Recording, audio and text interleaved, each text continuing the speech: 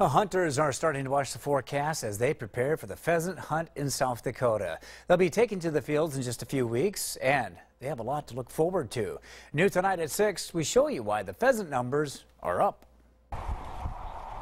There is a 47% increase in pheasant numbers this year. That's according to the Game Fish and Parks after it conducted its annual survey of brood counts across the state last month. Well, things are looking very promising. I know I've had a chance to go out myself and do some actual scouting, and I would agree, the numbers are very good. Things are looking great. We caught up with a couple of hunters out at Hunters Point near Humboldt who were doing some target practicing. While many are optimistic, some are also realistic. I always say that it's 47% up on pheasants, but it's 40% up from last year being down 47%, so is that zero?